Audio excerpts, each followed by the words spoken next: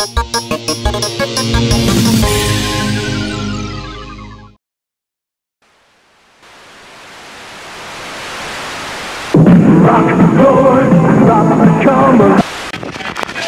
into the... Hey, the name's Bob. Well, you know it's gonna go easy.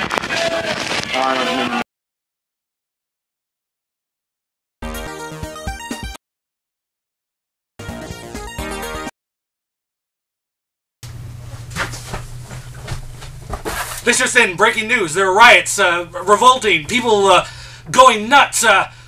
This is great. I gotta rile this up. Transformers! We want Transformers! We want Transformers! We want Transformers! We want Transformers! Down with Pixel Dan! Down with Pixel Dan! Down with Flavor Day! We want Transformers! Down with Flavor Day! We want Transformers! We want Transformers! Okay. They want Transformers reviews, and it looks like they're really fighting to get Transformers reviews onto that new toy smell. And I'm hearing that Flava Dave has a statement, an official statement on behalf of that new toy smell. Let's go to Flava Dave. We here at the Pop Culture Network are aware that a few malcontents are making a lot of noise about Transformers. But I assure you, the majority of our viewers are quite happy with Pixel Dan decreeing that this is a no Transformer zone. There are plenty of other little websites that are perfectly good for those Transformatrons, and we've decided to focus on quality toys here at the Pop Culture Network. There is no problem, there is no uprising, there is nothing to worry about. Be calm. All is well. Oh man, I can really get him going on this one. Okay, so let's see if there's an update from the rioters. We want Transformers! We want Transformers! We want Transformers! All right, hey guys, we got him on the ropes. Let's go invade. Come on, we can take over. Okay, all right. So the rioters are storming Pixel Dan's Fortress of Solitude, and so we're gonna go cover it live.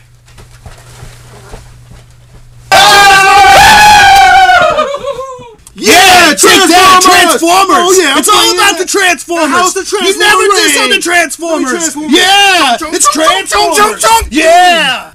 Woo! Yeah, we did it. Take it. All right, guys, we did it. Yeah. We did it. All right, now we can run Transformers review. So get your review. Let's run your review.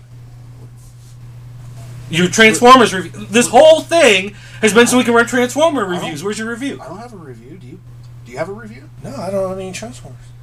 You don't buy I don't have any Transformers. I don't have any Transformers. Hey guys, over here. Hey. What's that? I got a Transformers review ready to go. Okay, listen, no, that works. All right. Thumbs up. Thumbs up.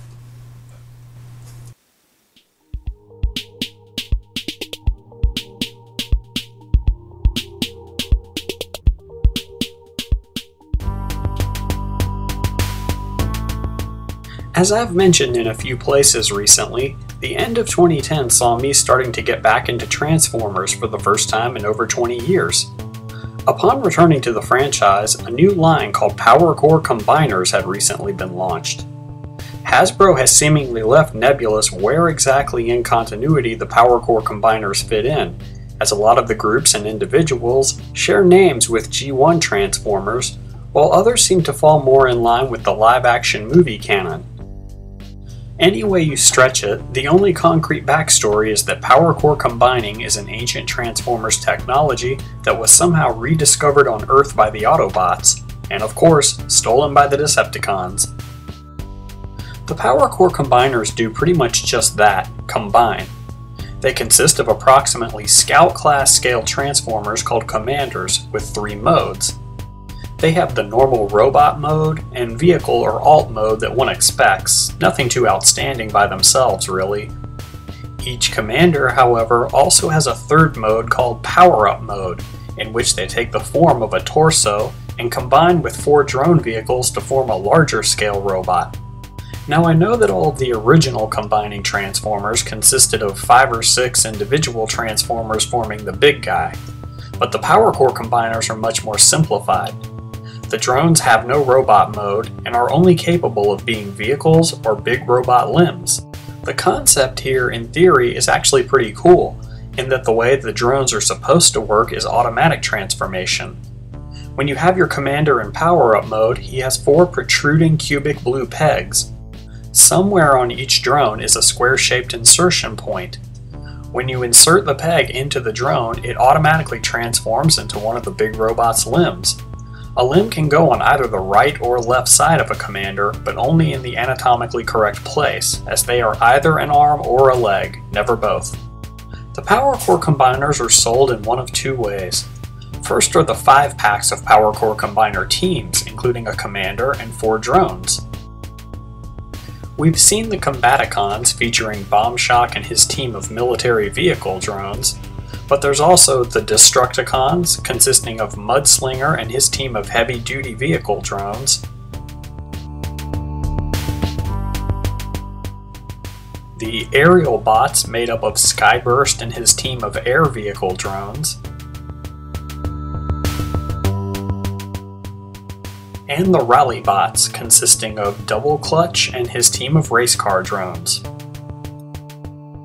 The other way that the Power Core combiners are sold are in 2 packs, consisting of commanders, with what anyone who knows me knows will definitely make me a happy camper, little Minicon partners. While the commander works exactly the same way as those in the 5 packs, the Minicons have... Wait, where the...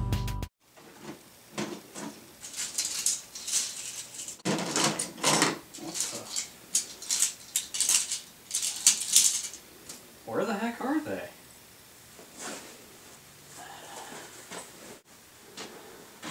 Honey? Honey, have you seen my Minicons anywhere? I don't know what I did. Oh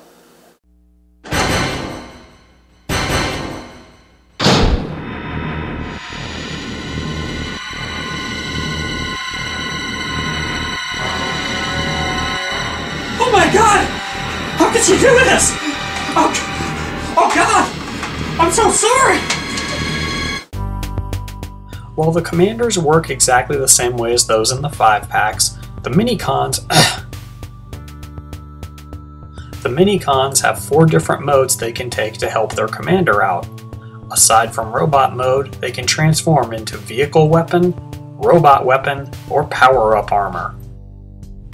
The first 2 waves of Commander 2 packs consist of Searchlight with Backwind,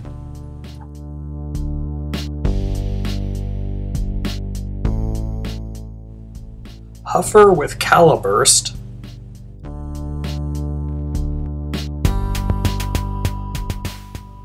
Leadfoot with Pinpoint,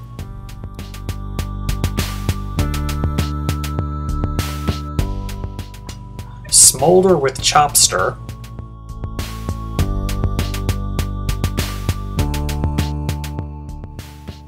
Ice Pick with Chain Claw,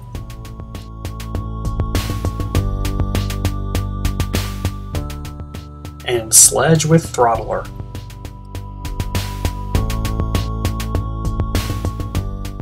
Now here's where one of the perks of the Power Core combiners lies. All commanders are completely compatible with any and all drones and Minicons. If you want to, you can hook the Combaticons up to Smolder instead of Bombshock, or attach the Rally Bots to Huffer rather than Double Clutch.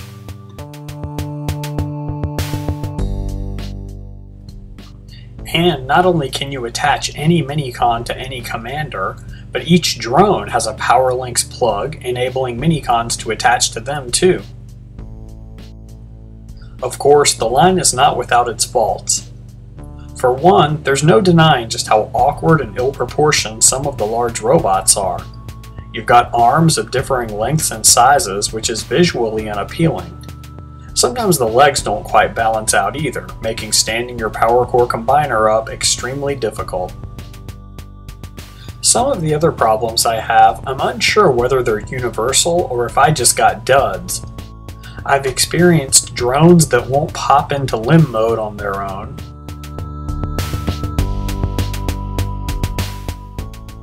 Wrong parts on mini-cons. And uncooperative commanders while in their power-up modes. I realize that this is not a line designed with collectors in mind, and it's not likely that kids would have too much problem with any of the aesthetics. However, I'm pretty sure kids still need to be able to transform the Transformer without breaking it.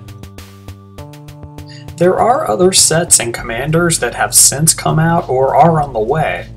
Some of them are simply recolored figures with new names, but others are all new. For the price of around $10 for a 2-pack and $15 for a 5-pack, I guess I'm still interested enough to consider picking up a few of the newer ones, but I simply cannot wholeheartedly recommend the line based on my experience. But that's just my take.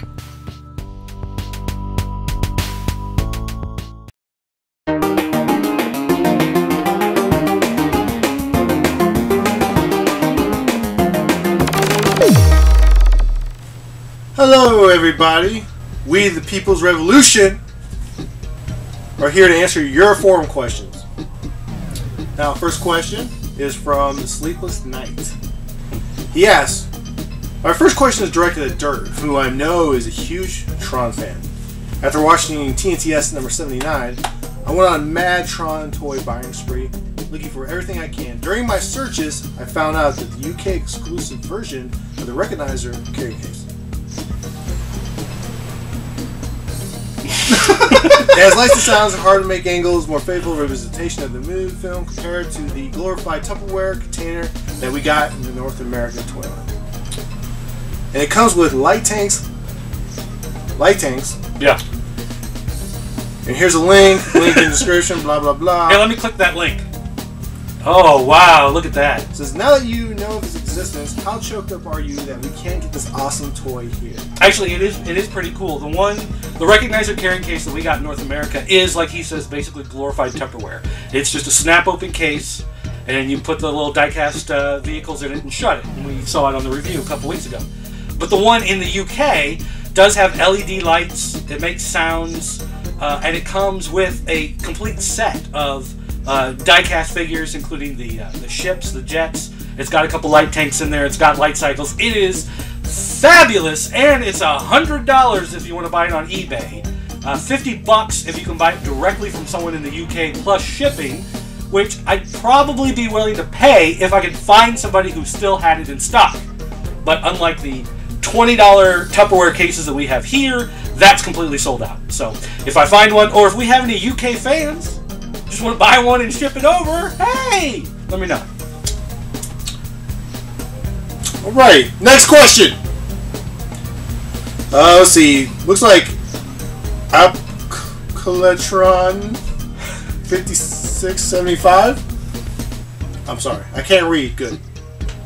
Or well. It just wants to know why does Pixel Dan hate everything Transformers? Well, there's actually... Hey, you quiet down. Hey. I don't have an answer. Do you have an answer?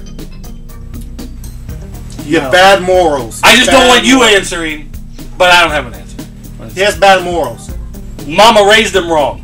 He do no good. Bad seed. Okay. Evil-born spawn. Darkness. Friend of yours, actually. Friend of mine. Yeah. Good friend. Actually, The darkness. best man at his wedding. Really? Wow. No. That's a sign of good friendship. No. Quiet down. Next question. Settle down, you.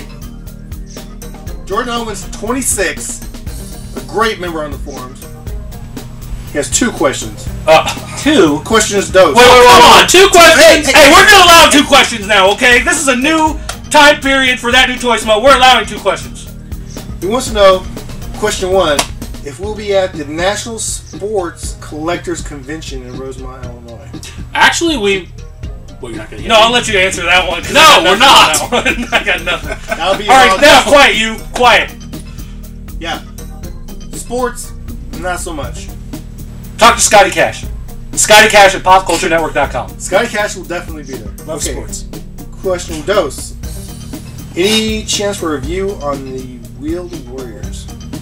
I have one Wheeled Warrior left in my collection. Do you have any Wheeled Warriors? No. Okay, quiet you. Enough about you.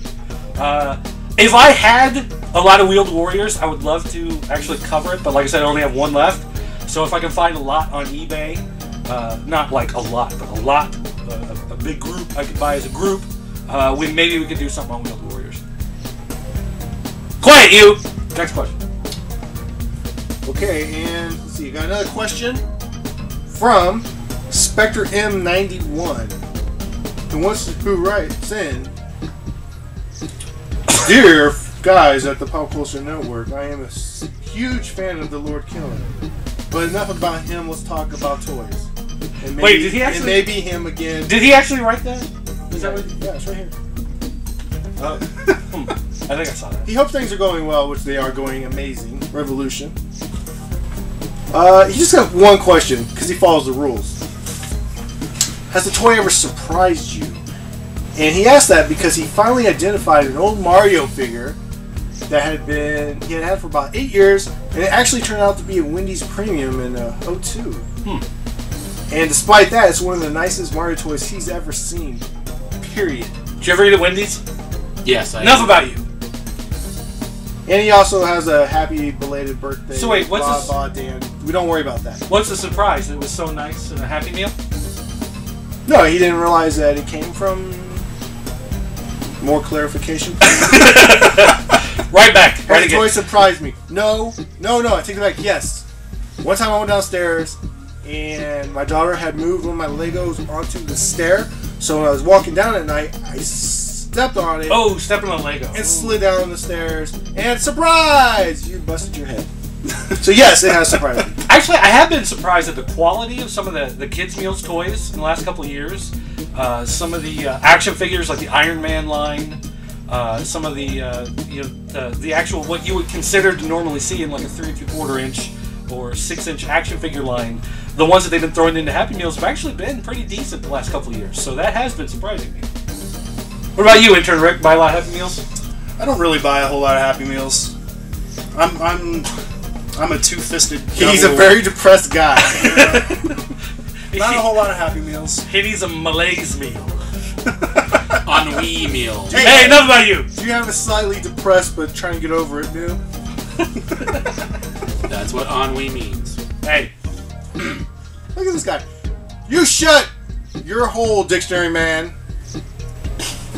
Okay, This Captain guy. Pause. This guy. all right. Last question. Last question. Last question. Dear Lord Killen. No. Oh, we already did that one. I call your bluff this time. Let's see. Last one will be from Herman, Hi, Herman. the monster. What up, Herman? Hi, G.I. Dave and he Dan. Dan, good job with the Technodrome video. He can't hear you. You gave me a fun idea with the display, which is to have a micro turtles and villains fighting in front of the main Technodrome because it looked more in scale. Dan, non-toy related question. With some of the news and rumors of the G.I. Joe sequel, so they just got to the reboot with no Marlon Wayans. And he says, yeah, that's a good idea. He likes that. So you're saying the next G.I. Joe movie should just be a reboot instead of a sequel? Is that the question? Yes. Without Marlon Wayans? Without Marlon Wayans? No Marlon Wayans. I think Marlon Wayans made that movie. I don't think that movie could have been a tenth of as awesome as it thought it was if it didn't have Marlon Wayans. Do you ever see White Chicks? Oh. Yeah. That's basically G.I. Joe Oscar-worthy Part 2. performance. That's G.I. Joe Part 2, right? Oscar-nominated Marlon Wayans for... It's like G.I. Joe Undercover. Yeah. Is that one? He also wants Actually, to know, he's not that bad in the film. Hey! None of that. And he also wants to know, did they drop the ball at the Masters 2000 line by not releasing the 3 giants from the show in the scale of the Road to He-Man Skeletor? I would have gotten one of them. Thanks for your time. I'll say yes. Yes, I'm pretty sure that Pixel Dan is very upset that he did not get more of his beloved 2000X line. So you can pretty much count that if there was something to be released and he didn't get it, he's upset. Wait a minute. I just thought of something. If we're all here and we took him down and we took over the show, where is Pixel Dan?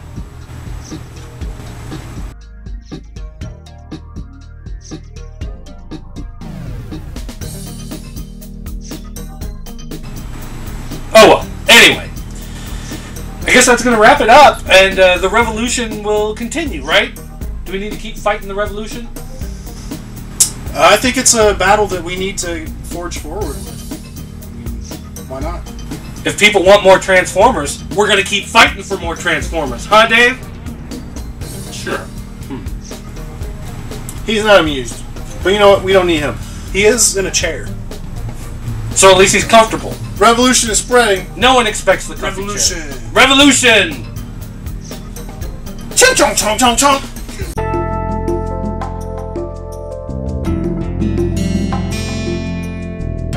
In closing, I think we've all learned a very valuable lesson today. That even though our love of toys can span many universes and many organic forms, that we all can join together and love something unitarily. So, in closing, good journey.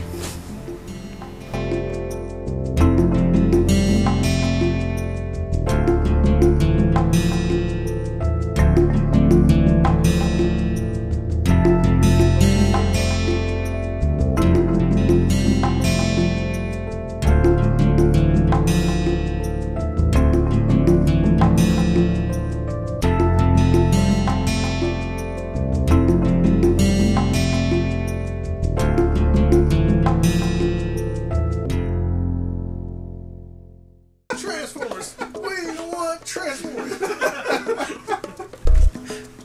Chomp, chomp, chomp, chomp, chomp, chomp, Transformers.